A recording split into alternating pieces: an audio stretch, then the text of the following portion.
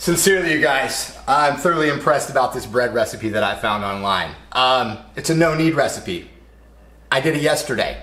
It was really fast and really easy. I made 2 loaves yesterday. I'm gonna make 2 loaves now.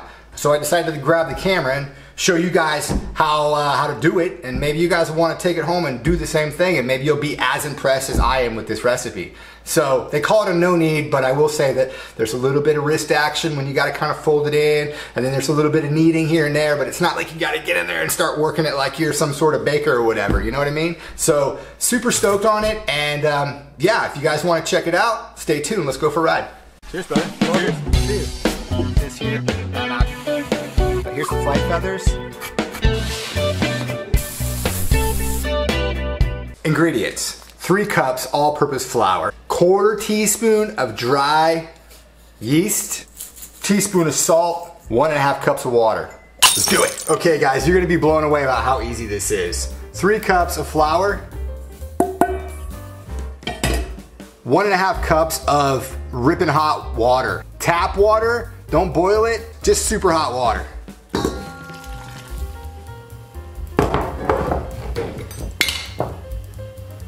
About 1/4 teaspoon of dried yeast. And then about 1 teaspoon of salt. And then you're just gonna wanna fold this all in.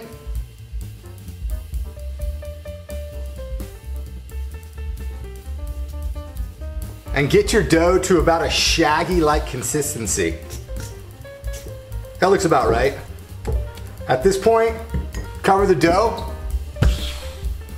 push it off to the side, let it sit for about 3 hours. Room temperature works good. See you back in about 3. Okay guys, we're about 1.5 hours in on that bread, so what I'm gonna go ahead and do is I'm gonna go ahead and turn on my oven full whack, all the way up. All the way up, I think is about 270 Celsius. And if you have this, I would suggest definitely using a cast iron with a lid or a Dutch oven. They're probably the best tool to use for baking bread, in my opinion, for like wanna-be home cook. We're gonna go ahead and throw in the cast iron. Make sure that thing is ripping hot by the time we're ready to go ahead and put that bread in it. All right guys, it looks like the dough is ready. Check this out. Good indicator, bubbles. See those little bubbles popping up in there, the little holes? That means it's time for the next process. A little flour.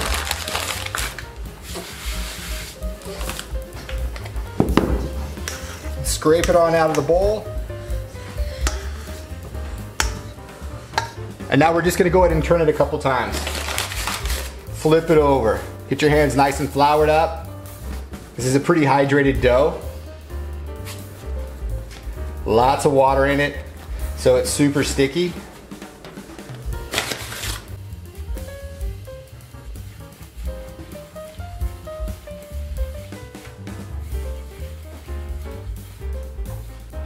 All right, I'm gonna go ahead and flour the top of this.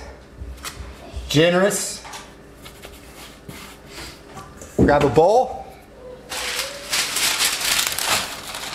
A little baking paper. Throw this right in there.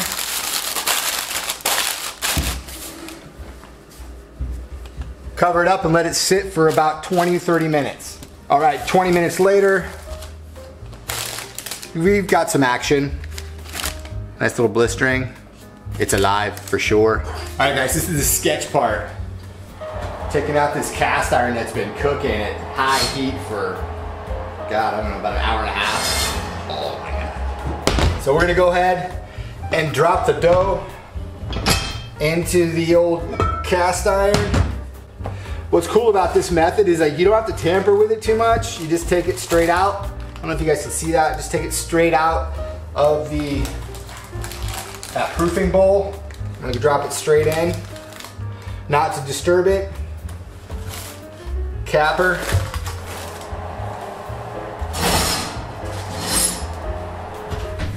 And bake it for about 30 minutes covered.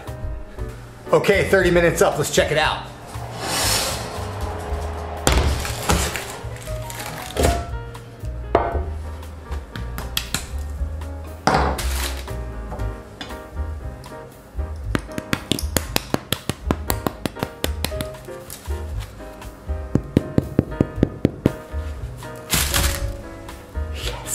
So I'm not even gonna throw this thing back in because I like that nice light brown color. So let's let it cool down a little bit and then I'm gonna cut it in half and show you guys the reveal. The reveal.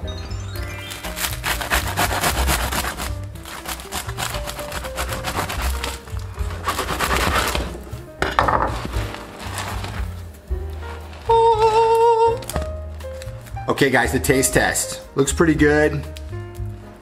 Smells delicious. Yeah. It's great. What do you guys think? You guys like it? Yeah! All right. There we go. All right guys, thanks for watching. All the best. Till next time. Ciao, ciao.